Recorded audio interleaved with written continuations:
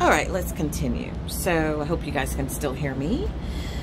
The governor, as chief executive, also has removal powers. Remember, we talked about those who have appointments can be removed at the governor's liking, pleasure, displeasure. Also, the governor, as our chief executive, has law enforcement powers and military powers to secure and protect our borders. He also has clemency. We see that President Trump has been granting a lot of reprieves and letting people off. Governor Abbott can do the same. He has clemency powers in the state of Texas.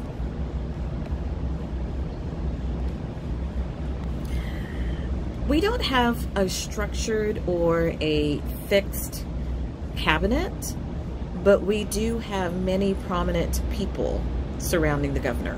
One we've talked about extensively is the lieutenant governor, whose name is Dan Patrick.